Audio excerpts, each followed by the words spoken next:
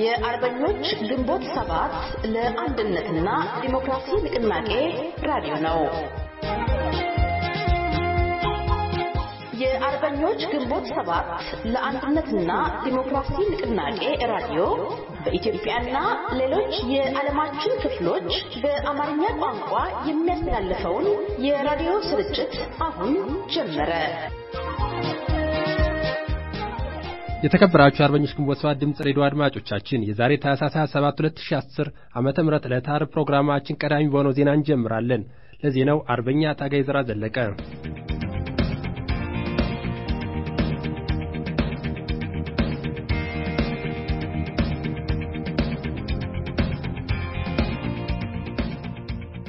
ከአርበኞች ግንቦት 7 ድምጽ ሬዲዮ የዕለቱን ዜናዎች እነሆ። የወያኔ ህወሓት አገዛዝ በእስር ላይ የሚገኙ ፖለቲከኞችን እንደሚፈታ አስታወቀ። ባለፈው ሳምንት የሥራ አስፈጻሚ መግለጫ ብሎ ባወጣው ሰነድ ላይ ስለ እስረኞች መፈታትም ሆነ የፖለቲካ ምህዳር ማስፋት ስላለው ጉዳይ ምንም ያላነሳው የወያኔ ህወሓት መግለጫ የፖለቲከኛ እስረኞችን እንደሚፈታ ባልተጠበቀ ሁኔታ ትላንትና አስታውቋል። በደርግ ዘመን የማሰቃያ ስፍራ ነበር ያለውንም የማዕከላዊ ምርመራ ወህኒ ቤት ወደ ሙዚየምነት እንደሚቀይር ይፋ አድርጓል። አገዛዙ ፈታቸዋለሁ ያላቸውን እስረኞችና መቼ እንደሚፈቱ አልገለጸም። ብዙ ኢትዮጵያውያን ይህን የአገዛዙን እርምጃ በበጎ ዓይን ቢመለከቱትም ሕዝብ እየጠየቀ ያለውን ሙሉ የዜግነት ነጻነት፣ እኩልነት፣ ፍትህና የዲሞክራሲ ስርዓት ግንባታ እውን ለማድረግ ሁሉን አቀፍ የሽግግር መንግስት በአስቸኳይ መቋቋም አለበት በሚለው ሐሳብ ይስማማሉ። ኦሮሚያ አሁንም በህዝባዊ ነውጥ እየታመሰች ነው። ያገዛዙ ተደጋጋሚ እርስ በርሱ የሚጋጭ መግለጫ የህዝቡን መሰረታዊ ጥያቄ እንዳልመለሰም ታውቋል።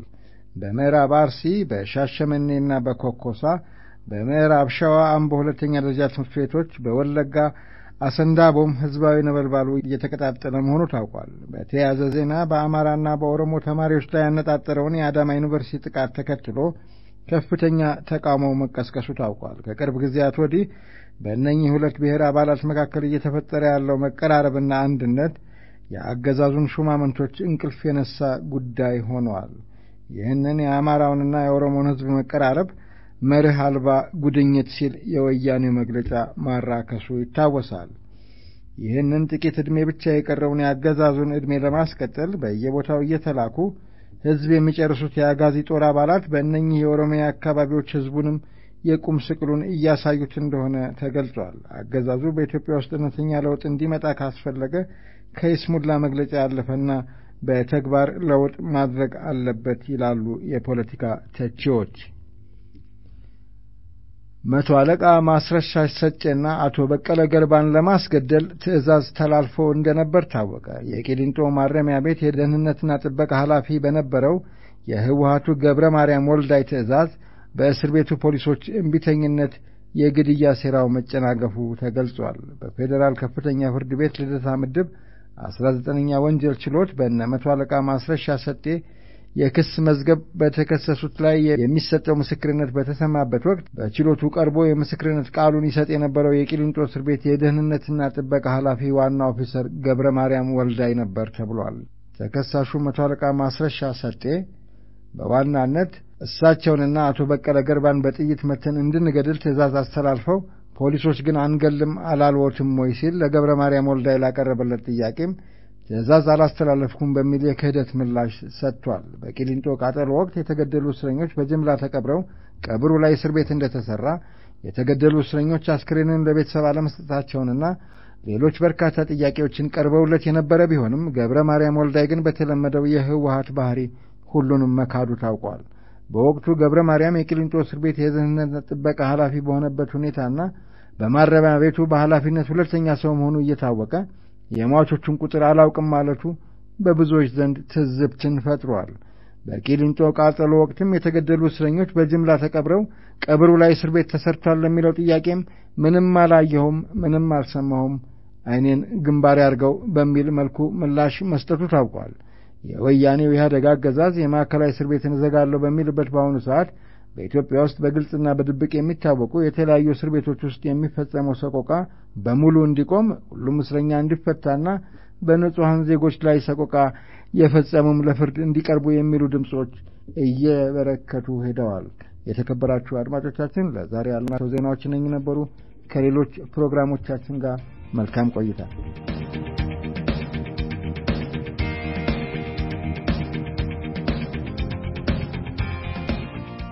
ከዚህ በመቀጠል ወደ ሳምንታዊ የአርበኞች ማስታወሻ እንሄዳለን።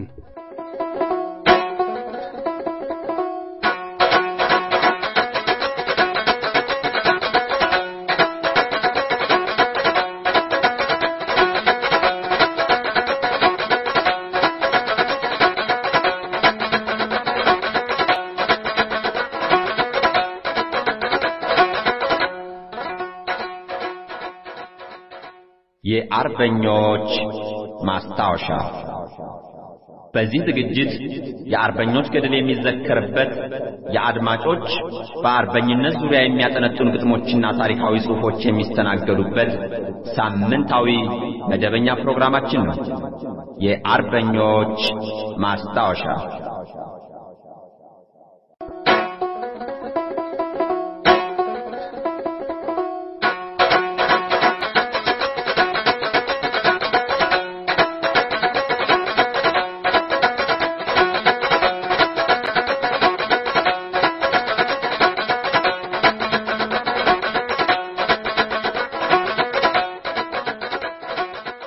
ሰላም ጤና ይስጥልኝ ውድ አድማጮቻችን። በዛሬው የአርበኞች ማስታወሻ መሰናዷችን በኢትዮጵያ አየር ኃይል ውስጥ ብዙ ገድልን የፈጸሙና በበረራ ብቃታቸውና ተዋጊ ጀት ይዘው ወደ ተለያዩ ግዳጆች በመሄድ ለሀገራቸውና ላፈራቸው አየር ኃይል አኩሪ ገድልን ከፈጸሙት ጀግና የአየር ኃይል አባላት መካከል አንዱ የሆኑትን ብርጋዴር ጀነራል ለገሰ ተፈራን እናስታውሳችሁ። የኢትዮጵያ አየር ኃይል ታሪክ ከ1921 እስከ 1983 ዓመተ ምህረት ከሚለው መጽሐፍ የተወሰደ።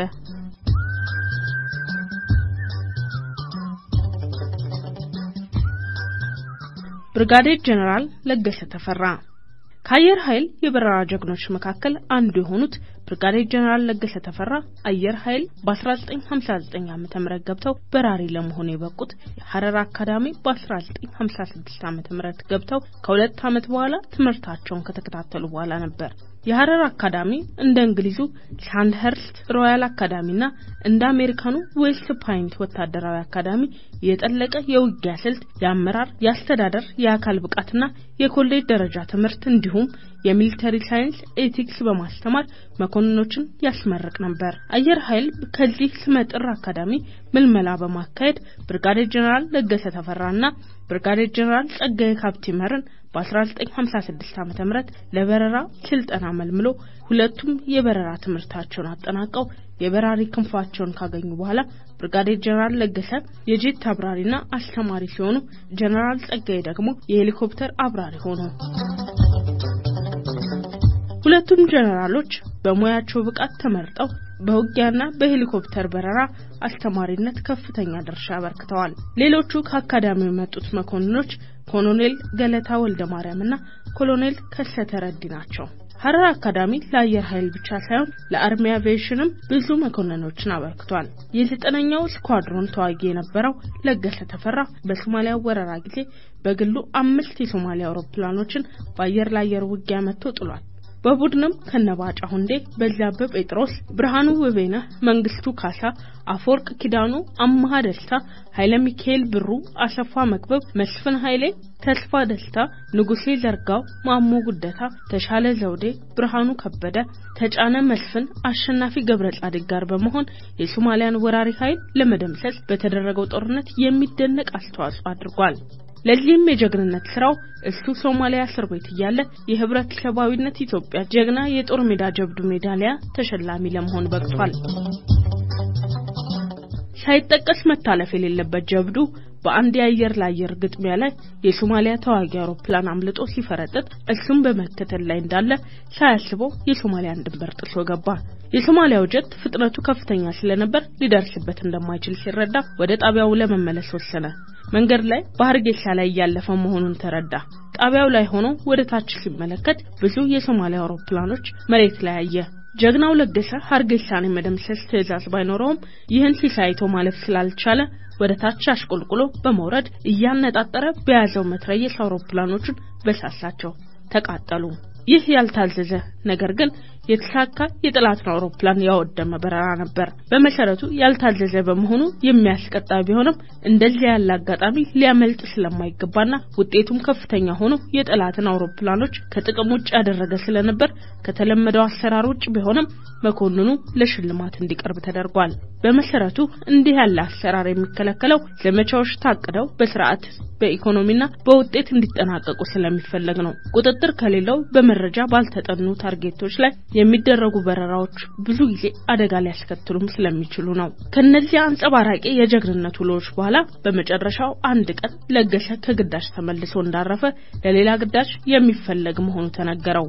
የአውሮፕላን እርዳታ የተጠየቀው ባሌ አካባቢ ሲሆን የተፈለገው ካምቤራ ቦምብ ጣይ አውሮፕላን አጅበው ከሰዓት በኋላ 2 F5Aዎች እግረኛው የጠየቀውን የቅርብ አየር ተኩስ ድጋፍ ለመስጠት እንዲሄዱ የታዘዙት አብራሪዎች አሸናፊ ገብረ ጻድቅና ለገሰ ተፈራ ነበሩ። ለአብራሪዎቹ የተሰጠው መረጃ ፊልቱ በወገን ጦር እጅ ነው የሚል ነበር። የተላኩት ጥንድ አውሮፕላኖች መሪ ለገሰ ተፈራ ፊልቱ ላይ ዝቅ ብሎ ሲያልፍ በጸረ አውሮፕላን ጥይት ተመታ።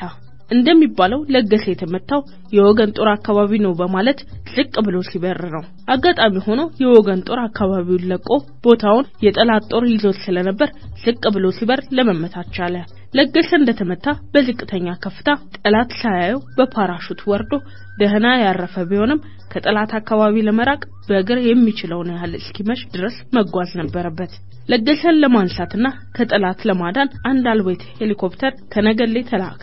ለገሰ ሄሊኮፕተሩን አይቶ የምልክት መስጫ ጥይት ቢተኩስም የሄሊኮፕተሩ አብራሪዎች ምልክቱን ስላላዩ እርዳታ ሳያገኝ ቀርና እዛው ጫካ ውስጥ ማደር ግድ ሆነበት። የወረደበት አካባቢ ጥቅጥቅ ያለ ጫካ በመሆኑ በተቻለ መጠን ከአካባቢው ለመራቅ ጉዞ ቢሞክርም በመምሸቱ ምክንያት እዚያው ጫካ ውስጥ አደረ።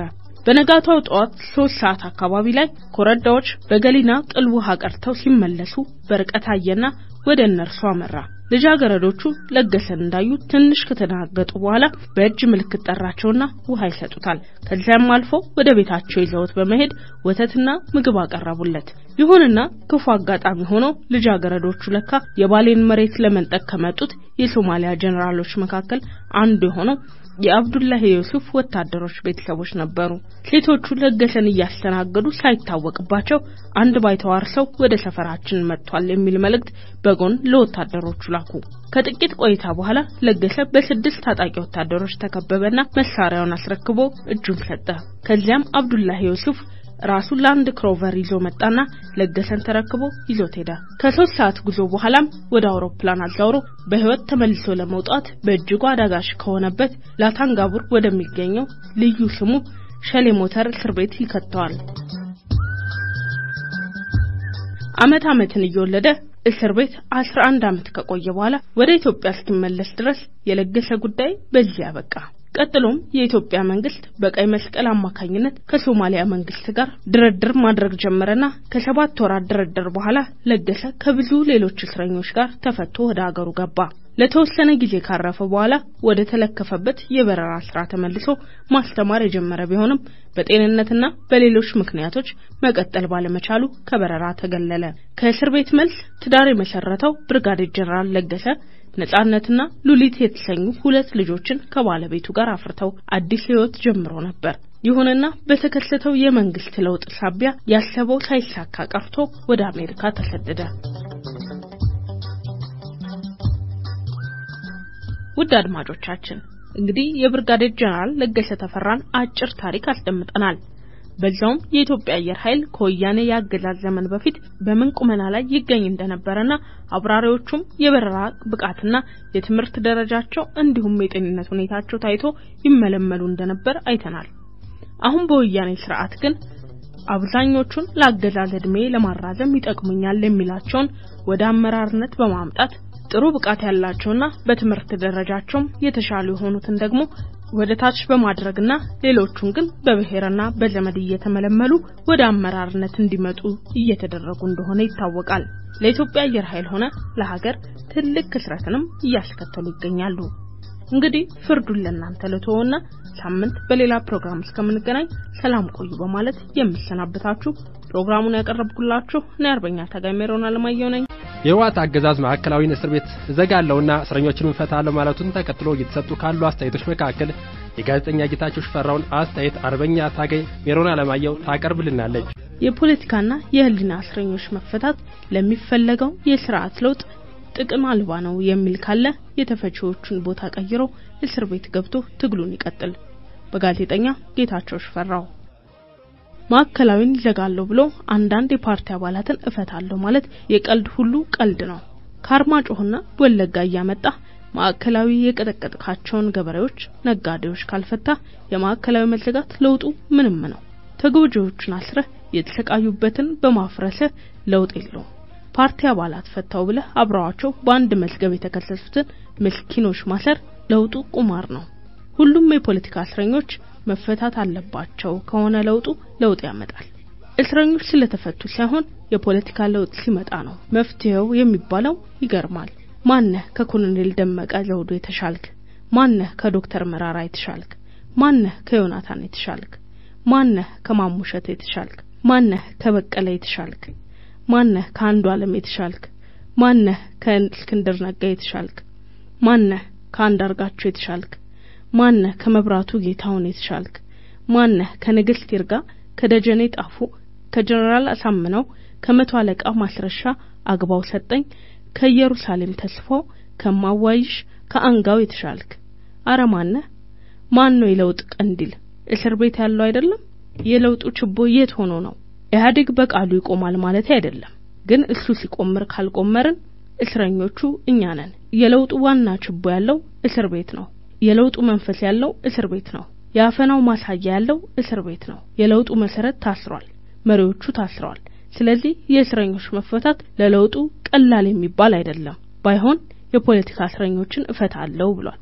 አልፈታም ካለ እፈታለሁ ባልከው መሰረት ፍታ ብሎ ፎቶአቸውን ጭምር አንግቦ መውጣት ነው፣ መግፋት ነው፣ መታገል፣ መጮህ፣ አሁንም መጮህ። ኢያሪኮ በጩኸት ይፈርሳልና።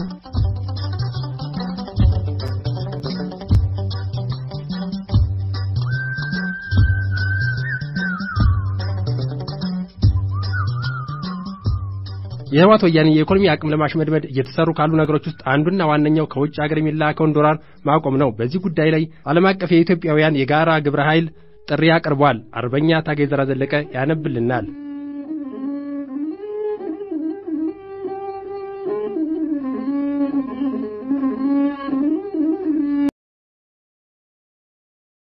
የሬሚተንስ ወይም ሐዋላ ተአቅቦ የማህበራዊ ሚዲያ ዘመቻ ጥሪ። የዘመቻ ጊዜ ከጃንዋሪ 1 2018 እስከ ማርች 31 2018 ድረስ ለ3 ተከታታይ ወራት። ለዘመቻው የሚውሉ ሃሽታጎች starve the TPLF beast፣ ጉጅሌ ህወሓትን አንቀልበው፣ ቡልጉሂን ሶሪና። የዘመቻው ዓላማ ሁሉም ኢትዮጵያዊ እንደሚገነዘበው በዚህ ወቅት ህዝባችን ነጻነቱን ለማግኘትና የሀገሩ ባለቤት ለመሆን ከፍተኛ መስዋዕትነት እየከፈለ ይገኛል። ከ2 ዓመት በላይ የዘለቀው ህዝባዊ እምቢተኝነት ህዝቡን ውድ ዋጋ ቢያስከፍለውም የህወሓትን መንግስት ከፍተኛ ቀውስ ውስጥ አስገብቶታል። ከላይ የተዘረዘሩት አገዛዙ የገባባቸው ፖለቲካዊና ኢኮኖሚያዊ ቀውሶች በአንድም ይሁን በሌላ መልኩ የህዝቡ የትግል ፍሬዎች ናቸው። ነገር ግን ከፍተኛ ውጤት እያስመዘገበ ያለው የህዝባችን ትግል ለድል እንዲበቃ የሁላችንንም ርብርብ ይጠይቃል። በተለይም በውጭ ሀገራት የሚኖሩት ኢትዮጵያውያን የአገዛዙን ኢኮኖሚያዊ ብሎም ፖለቲካዊ አቅም የማንኮታኮት ከፍተኛ ኃይል አላቸው። ኢትዮጵያውያኑ ወደ አገር ቤት የሚልኩት ገንዘብ ወይንም ሬሚተንስ አገዛዙ በአሁኑ ወቅት በዋነኛነት ተንጠልጥሎ የሚገኝበት ከፍተኛው የውጭ ምንዛሬ ምንጩ ነው። በዚህ የውጭ ምንዛሬ ምንጭ ላይ በተለያዩ መንገዶች የሚደረግ ዕቀባ የሥርዓቱን የኢኮኖሚ ቀውስ በከፍተኛ ሁኔታ የሚያባብስና የማፈናቀሙን የሚያዳክም በኢትዮጵያውያኑ እጅ ውስጥ ያለ ትልቅ አቅም ነው። በመሆኑም የሥርዓቱ የኢኮኖሚ ቀውስ ተባብሶ የመግዛት አቅሙ እንዲዳከምና ብሎም እንዲንኮታኮት እንዲሁም የሕዝቡ መስዋዕትነት ለድል እንዲበቃ እና የመከራ ጊዜው እንዲያጥር ውጪ ያሉ ኢትዮጵያውያን ትልቅ ኃላፊነት አለባቸው። ስለሆነም ዓለም አቀፍ የኢትዮጵያውያን የጋራ ግብረ ኃይል ወደ ህወሓት አካውንት ውስጥ በሬሚተንስ ወይንም በሐዋላ መልክ የሚገባው የውጭ ምንዛሪ ላይ እቀባ እንዲደረግ ወገናዊ ጥሪውን ያቀርባል። የሕዝባችን የመከራ ጊዜ እንዲያጥር የሚመኝ ኢትዮጵያዊ ሁሉ የሚከተሉትን ጥሪዎች ተግባራዊ እንዲያደርግ ግብረ ኃይሉ በታላቅ አክብሮትና በታጋዩ ሕዝባችን ስም ጥያቄውን ያቀርባል። መደበኛ ወይንም ፎርማል ቻናል በሆኑት እንደ ዌስተርን ዩኒየንና መኒግራም የመሳሰሉ የገንዘብ አስተላላፊ ድርጅቶችና ባንኮች አማካኝነት ዶላር፣ ዩሮ ወይንም ሌላ የውጭ ገንዘብ እንዳይላክ ግብረ ኃይሉ ጥሪ ያስተላልፋል። የሚከተሉት የመላኪያ መንገዶች ኢመደበኛ ዘዴዎች ሲሆኑ በእነኚህ ዘዴዎች የሚላከው ገንዘብ አገዛዙ አካውንት ውስጥ የመግባት ዕድሉ በጣም ዝቅተኛ በመሆኑ ህብረተሰቡ በሚኖርበት አካባቢ እያፈላለገ እንዲጠቀምባቸው ግብረ ኃይሉ በአክብሮት ጥያቄውን ያቀርባል። አንደኛ፣ በየአካባቢው የሚገኙ ገንዘብ በማስተላለፍ ሥራ ላይ የተሰማሩ ነጋዴዎች ወይንም ግለሰቦቹ ወይንም ነጋዴዎቹ ከወያኔ ጋር ንክኪነት እንደሌላቸው ማረጋገጥ ከተቻለ ይህ ዘዴ በስፋት በሥራ ላይ ሊውል ይችላል። ሁለተኛ፣ አገር ቤት ያላቸውን ገንዘብ በተለያየ ምክንያት ወደ ውጭ ምንዛሪ ቀይረው በውጭ ሀገራት ማስቀመጥ የሚፈልጉ ሰዎች። የዚህ አይነት ሰዎች በውጭ ሀገራት ዘመዶች ያሏቸው ሲሆን የገንዘብ ቅያሬውን የሚያከናውኑት በዘመዶቻቸው አማካኝነት ነው። ሶስተኛ፣ የሚላከውን ገንዘብ ለተጓዦች መስጠት እና ኢትዮጵያ ውስጥ በጥቁር ገበያ መቀየር የሚቻል ከሆነም ከወያኔ ጋር ንክኪነት ያላቸውን መንዛሪዎች መለየት። አራተኛ፣ እንደ ላፕቶፕ፣ ሴልፎን የመሳሰሉ ዕቃዎችን ገዝቶ መላክና ዕቃዎቹ ኢትዮጵያ ውስጥ እንዲሸጡ ማድረግ። ሁኔታዎች ሳይመቻቸው ቀርተው የግድ ዌስተርን ዩኒየንን በመሳሰሉ የገንዘብ አስተላላፊ ድርጅቶች ገንዘብ መላክ ካስፈለገም የቤተሰቦቻችሁን የኢኮኖሚ ሁኔታ ከግምት ውስጥ በማስገባት የምትልኩትን ገንዘብ መጠን ወይንም አማውንት ወይንም ድግግሞሽ እስከ 30% እንዲቀንስ እንድታደርጉ ግብረ ኃይሉ በሕዝባችን ስም ጥሪውን ያቀርባል። በአገር ቤት ያሉት ቤተሰቦቻችሁ በቂ ገንዘብ ያላቸውና ከውጭ የሚላቀው ገንዘብ ቢቆም የሚፈጥረው ኢኮኖሚያዊ ጫና ዝቅተኛ ከሆነ የሕዝቡን የሞት ሽረት ትግል ለማገዝ ሲባል ገንዘብ መላካችሁን ለተወሰነ ጊዜ እንድታቆሙ ከታላቅ አክብሮት ጋር ግብረ ኃይሉ ጥሪውን ያቀርባል። ከሥርዓቱ ሾልኮ የወጣው የደህንነት ሰነድ እንዳመለከተውና የኢትዮጵያ ተጨባጭ ሁኔታ እንደሚያሳየን ከ2 ዓመት በላይ በዘለቀው ፖለቲካዊና ኢኮኖሚያዊ አለመረጋጋት ሳቢያ የገንዘብ ሽሽቱ ተባብሶ ቀጥሏል። አገር ቤት ያሉ ባለሀብቶች ገንዘባቸውን ማሸሽ በጀመሩበት በዚህ ወቅት ለግንባታና ለንግድ በሚል ጠንካራ ገንዘብ ወይም ሃርድ ከረንሲ ወደ ኢትዮጵያ ማስገባት ከጥቅሙ ጉዳቱ እንደሚያመዝን በድፍረት መናገር ይቻላል። ለንግድና ግንባታ የሚሆን የውጭ ምንዛሪ ወደ አገር ቤት የምትልኩ ኢትዮጵያውያን በድካም ያፈራችሁት ንብረታችሁ የተጋረጠበትን አደጋ ከግምት ውስጥ በማስገባት ንግዳችሁን ወይንም ግንባታችሁን የኢትዮጵያ ሁኔታ እስኪለይለት ድረስ ጋብ እንድታደርጉ ለነጻነቱ በሚዋደቀው ሕዝብ ስም ግብረ ኃይሉ ጥሪውን ያስተላልፋል። ሁሉም ኢትዮጵያዊ የዚህ ዘመቻ ተሳታፊ እንዲሆን በትህትና እንጠይቃለን። ውድ አድማጮቻችን ለዛሬ ያዘጋጀናቸው ፕሮግራሞች እንደዚህ ነበሩ። እሁድ በሌላ ፕሮግራም እስከምንገናኝ ሰላም ሁኑ እያልኩ የምሰናበታችሁ አርበኛ ታገቸ ጉየራደስ የነበርኩ። ውርሳችን አርበኝነት፣ ትርፋችን ታሪካዊነት ነው። አንድነት ኃይል ነው።